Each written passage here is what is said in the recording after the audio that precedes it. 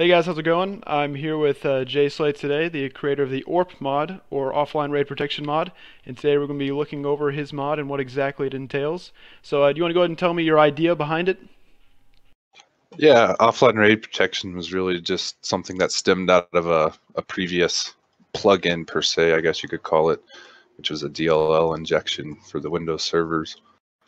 We wanted to build a mod that was clean and stackable for all servers to be able to use in the same manner that regular mods are used. So that's what ORP was really brought around from, to try and also encourage actual PvP play versus player versus base raiding play.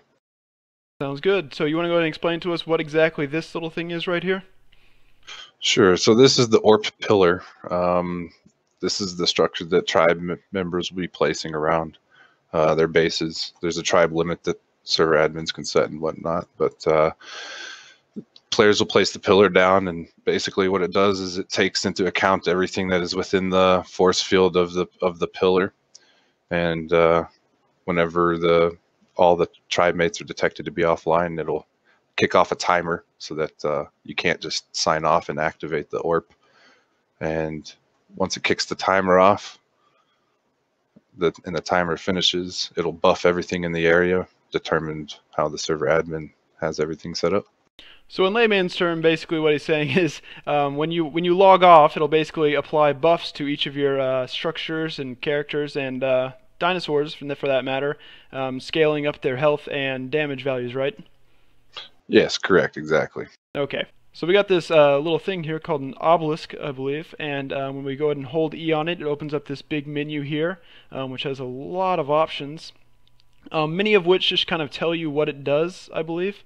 Like you can show the affected area, and it'll create like a big little sphere going around your base. It's a little bit harder to see in this because we're on the map the center, and we're actually under the water in a weird underwater bubble. But as you can see, it shows you exactly how far it expands around. Which I believe this is a preset radius, correct? It's defined by the INI settings with the server admins, correct. Okay, so the server admins are going to make that settings. And then you're going to see there's a base timer, there's a dino damage multiplier, dino HP multiplier, and structure HP multiplier. So when you're offline, you can see like it'll be 300,000 rather than 100,000. And I believe this is also damaged by only explosives, so you can't just hack away at it with a metal pickaxe or anything. Yeah, you can make it to where the everything inside of it's essentially invincible, but I'm guessing many servers probably will not be enforcing that.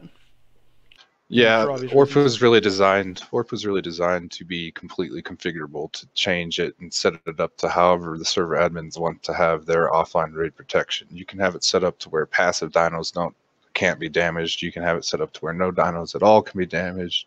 You can have it set up to where no structures can even be damaged. Or you can configure how much, health they can get or how much damage the dinos get and so forth. Exactly. So once we go ahead and force the buff on this thing to go ahead and see the change, you can see that now it has 300,000 health, and that everything within range should be triple HP and whatnot. I believe that'll be the same for the dinos as well, or double HP for the dinos. Correct. So this Carno, which is pretty high level, has 15,000 HP right now, but once the force buff is deactivated, it's going to have about 7,500, I believe. Yep, 7,500. So as you can see, it's working perfectly. I'm actually on the official ORP server. I believe it's called denverarc.com if you guys would like to check it out. But I'm going to be creating another video pretty soon showing you how the admin side of this is going to work and how to add it onto your server, because I'm sure he's gotten plenty of questions about that. But anyways, guys, thanks for watching. Be sure to like, comment, subscribe for more, and be sure to give a big thank you to Jay Slay, who actually created this mod. Thanks, guys. Appreciate it.